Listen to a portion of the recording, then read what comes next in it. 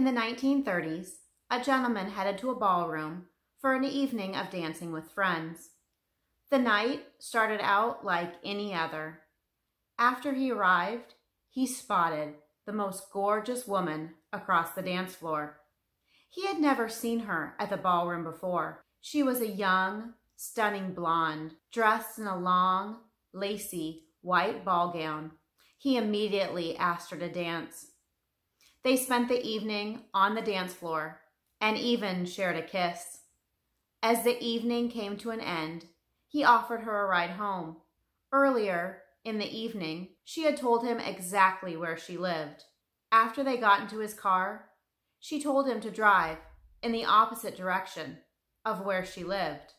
As he drove down the road from the ballroom, she told him to stop in front of Resurrection Cemetery. As she got out of the car, she told him, "This is where I must leave you." And she also told him not to follow her. She approached the gate of the cemetery and vanished. The following day, he drove to her home to make sure she was all right and had made it home safe the night before. A woman answered the door. He asked if he could speak to Mary, and to his surprise, he was told that Mary had died in a car accident 5 years earlier. Hi, I'm Mindy. Welcome to the Missing Link channel. Every urban legend and unsolved mystery is just one missing link away from being solved. Hit the subscribe button so you don't miss a video and help us find that missing link. This story takes place in Chicago in 1936. Resurrection Cemetery is located in a suburb of Chicago called Justice.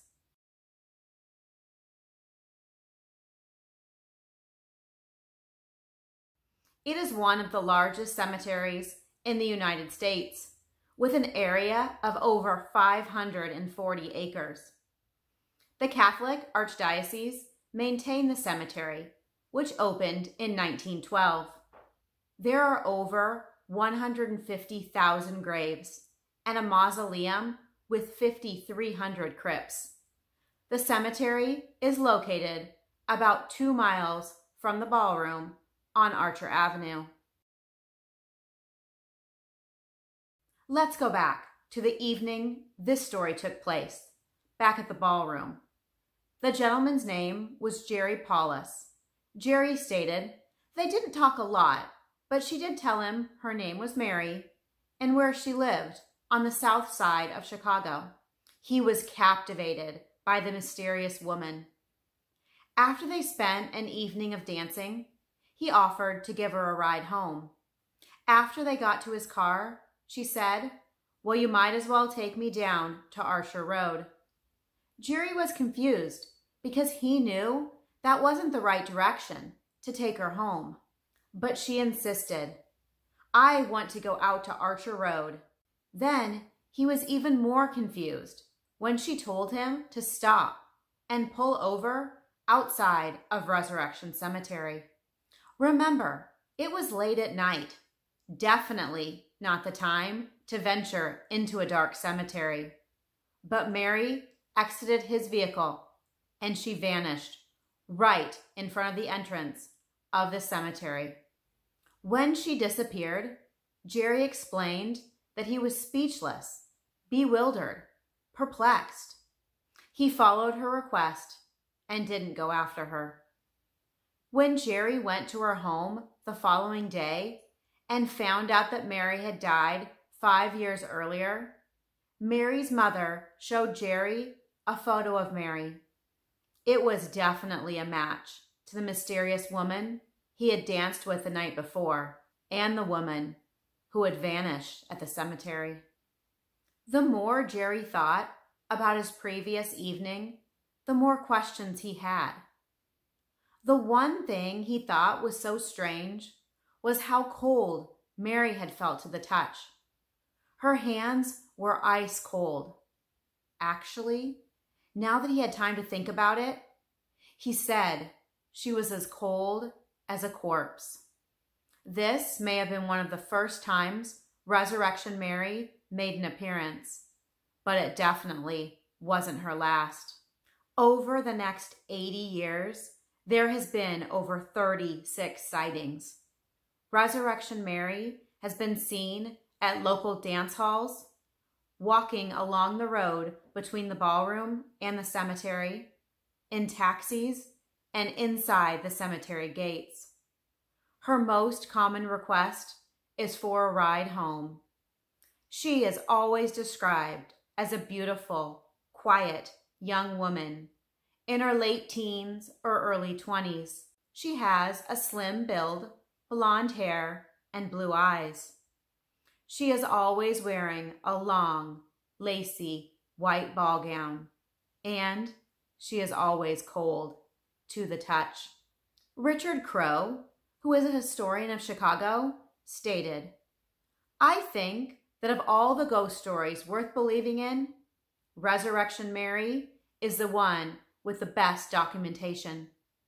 The witnesses that I've found are remarkably level-headed, and they're primarily blue-collar, middle-class types who have steady jobs and who have no other major claims to psychic encounters in their lives."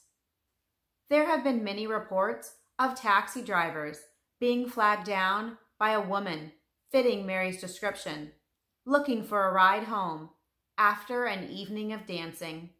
She instructs the taxi driver to go down Archer Avenue, and she vanishes by the cemetery gate, or sometimes she even dances right through the locked gate and into the darkness of the cemetery. In the 1970s, a taxi driver picked up a young lady fitting Mary's description. She asked for a ride to a dance club not far from Resurrection Cemetery. She left the taxi without paying. The driver immediately followed her inside, where she disappeared. In 1979, a woman dressed in white flagged down a taxi cab outside Resurrection Cemetery. But she never even made it into the cab because she disappeared into thin air while walking towards the cab. Later that same year, another cab driver named Ralph picked up a woman on Archer Avenue. She had on a white dress and asked to be taken to Resurrection Cemetery. She didn't say anything during the drive, except that the snow had come early that year. As he pulled up to the front gates, he explained what he saw when he turned around. "When I turned, she was gone, vanished, and the door never opened. May the good Lord strike me dead. It never opened." Resurrection Mary has been spotted at different dance halls, lounges, and clubs over the years throughout this area of Chicago. She has danced with various men and sometimes vanishes right before their eyes. 2 men recall dancing with a young woman in white and offered to give her a ride home at the end of the evening. This woman sat in the front seat between the 2 men. They drove down Archer Avenue, and when they passed the front gate of Resurrection Cemetery, she vanished from inside the vehicle. Many of these sightings were from the 1970s, when major renovations were taking place at the cemetery. Mary was spotted twice at Harlow's, a local dance club. She had curly blonde hair and looked pale. She seemed to be wearing what looked like a white, faded wedding dress. However, security at the door, who carded everyone, did not remember anyone entering the lounge or leaving the lounge fitting that description. There are numerous sightings of Mary outside the cemetery as well. A man driving down Archer Avenue sees a young woman dressed in white. She asks for a ride to Resurrection Cemetery. He parked outside the main gate of the cemetery, and she got out of his car and started walking towards the gate. She disappeared, but this time she reappeared inside the cemetery, holding the bars and peering through the gate back at him. only to vanish once again. The man walked up to the gate where she had just been, and he saw handprints, which looked like they had been burned into the iron bars of the gate. He even called the police because he was worried that she was locked inside. The police arrived, but did not find anyone inside the cemetery. But they did see that the bars looked to be pried apart and a woman's handprint remained. In 1980, a husband and wife named Claire and Mark Rudnicki were driving down Archer Avenue. Claire explained, "I really didn't think there was any ghost. You hear these stories and these old ghost tales, but it never happened to me. But now, I must say, I think I'm changing my mind. I was just looking out the window as we were going down the street, and on the right-hand side of the road, there was a girl walking. She was bright, very bright, like illuminating. She was just walking very slowly. I remember thinking, oh my God, it's Resurrection Mary. And I can feel my stomach starting to turn. I was very frightened, I have to admit. It did scare me." Claire's husband Mark said, "We all went past it, turned around, and came back. But by the time we'd gotten back to where we had originally seen her, it was gone, vanished." In 1989, there was another sighting of a woman fitting Mary's description. A woman named Janet and her friend were driving in front of the cemetery. A young woman ran out in front of their vehicle. Janet describes, "There was no impact. There was no bump to say that you know I had hit something, but I know she ran out, and I hit her. She was all in white, and her hair and the dress were flowing back. It was like a stream, backwards, away from her. And I just saw this profile of a young woman." This wasn't the only occurrence of someone thinking they hit a woman near the cemetery. In 1996, Chet, the owner of a lounge not too far from the cemetery, recalls a woman running up, begging him to use his phone. She claimed that she hit a woman with her car, but strangely enough, she couldn't locate the body. Another driver saw the accident and saw the woman get hit by the car. Police were called, but no body was ever found, and no evidence was found to show that an accident even occurred. The last common encounter with Resurrection Mary is that people see a woman lying on the side of Archer Avenue. It looks as if she was a victim of a hit-and-run accident.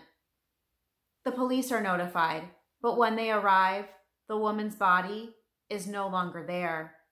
But in the grass, there seems to be an indentation in the shape of a body. In the 1980s, 2 teenage boys drove past the cemetery around Christmas. They saw a woman dancing along the road just outside the cemetery. They stopped to watch her. She was a young, blonde woman wearing a white, old-fashioned ball gown. It seemed so bizarre. What an odd place to be dancing, right outside the gates of a cemetery. Many other people drove by, but no one seemed to notice the woman. The boys told their parents what they had witnessed. Their parents had heard the stories of Resurrection Mary growing up. The boys had never heard the legend of Resurrection Mary until that night. A woman named Susan described her encounter.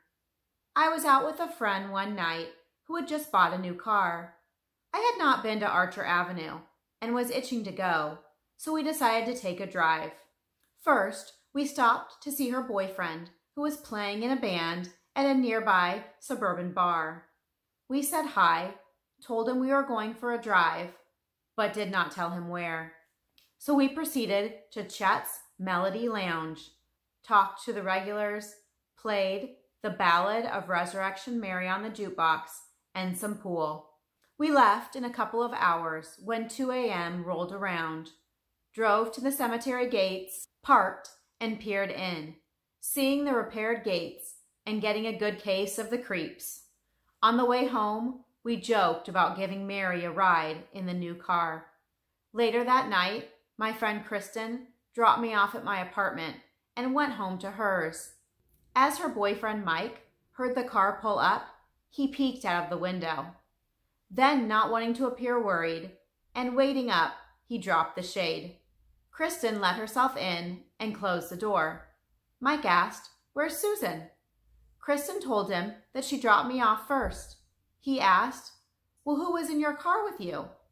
To this day, he swears that when he looked out the window, he saw a pale face look back at him from the passenger side of the front seat. A common location for Mary to be seen was at O. Henry's Ballroom on Archer Avenue, which was built in 1921. It was later called Willowbrook Ballroom. In October 2016, there was a fire inside the Willowbrook Ballroom, and it was destroyed.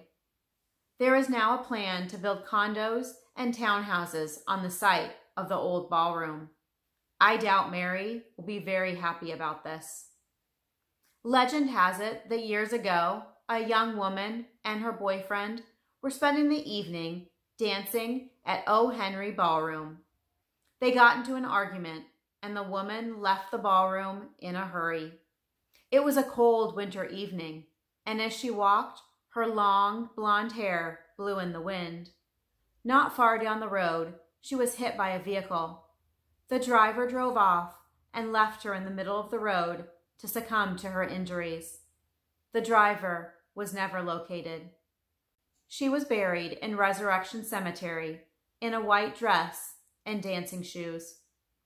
People believe that the spirit of this young girl continues to roam the cemetery, Archer Avenue, and the local ballrooms. She enjoys an evening out dancing in her white dress, white gloves, and dancing shoes, and is looking for a ride home, back to the cemetery. Resurrection Mary is often spotted inside the cemetery. She seems to be floating near one of the graves. She is also seen in section MM and site number 9819. This is the grave of Mary Bergovie. An article from the Chicago Tribune dated March 11, 1934 reads, "Girl killed in crash. John Hiker, 23 years old, was in serious condition in the county hospital yesterday, suffering from a skull fracture, incurred Saturday night in an automobile accident in which a companion, Miss Marie Bergovie, 21 years old, was killed. Two other companions, Miss Virginia Rosinski, 22 years old, and John Thole, 25 years old, were severely shaken up and scratched. The machine in which they were riding smashed into an elevated structure at Lake Street and Wacker Drive, which Thole, who was driving, said he failed to see. Apparently, many accidents have happened at this location. It was a dangerous intersection. A close friend of Marie described the day in greater detail. Marie was a factory worker at the Brat Candy Factory, and she loved to dance. She had short, dark hair. The two girls, Marie and Virginia, were planning a day of shopping. They met the boys and accepted a ride to the shopping area, and then planned a date with them for later in the evening, where they were going dancing. Just before the accident, the girls switched places in the vehicle, and Marie ended up in the front seat when the accident happened. She was ejected out the window when the vehicle hit the elevated structure. She died in the ambulance on the way to the hospital. Her parents buried her in Resurrection Cemetery in an orchid-colored dress. Some believe Marie Bergovie is Resurrection Mary. Others believe the next story is the true Resurrection Mary. In July 1927, another young, beautiful woman named Anna Corcus would die in a car accident. She had blonde hair, blue eyes, and a slim, tall build. She was a devout Catholic and chose to go by the name Mary, after the Virgin Mary. Her father was taking her dancing to celebrate her 13th birthday. She had dressed up that night looking older than her real age. They were dancing at the O. Henry Ballroom. On the way home, their car veered off the road, went into the ditch. The car then plunged 25 feet and rolled over. Mary died instantly when the car landed on her, crushing her. Do you think either of these women could be Resurrection Mary? Some argue that one has brunette hair, not blonde, and others argue that the other woman is too young. Some question whether either of these women match the descriptions of Resurrection Mary. But both of these women are named or go by Mary, and they were tragically killed in a car accident around the same time, and both are buried at Resurrection Cemetery. What do you think of the legend of Resurrection Mary? Do you think it is an urban legend, or do you think there is some truth to the story? Do you believe any of the encounters with Resurrection Mary, or do you think people's imaginations are just playing tricks on them? What do you think of the original story of Paul, who was dancing with Mary, gave her a ride? They ended up at the cemetery where she disappeared, and when he looked for her the next day, he was told she died in a car accident years earlier. Either way, whether you believe this is just an urban legend or based in fact, if you happen to be driving down Archer Avenue at night and you see a young, pale, beautiful woman dressed in all white, I wouldn't recommend offering her a ride home. Thank you for joining me here today. If you enjoyed the video, please hit the like button so I know you enjoy hearing about mysterious urban legends. Also, hit the subscribe button and the bell so you'll be notified of my future videos. And follow me on social media as well to see what I am working on. As always, have a wonderful day. Watch out for each other and keep looking for that missing link. Love ya and see you in my next video.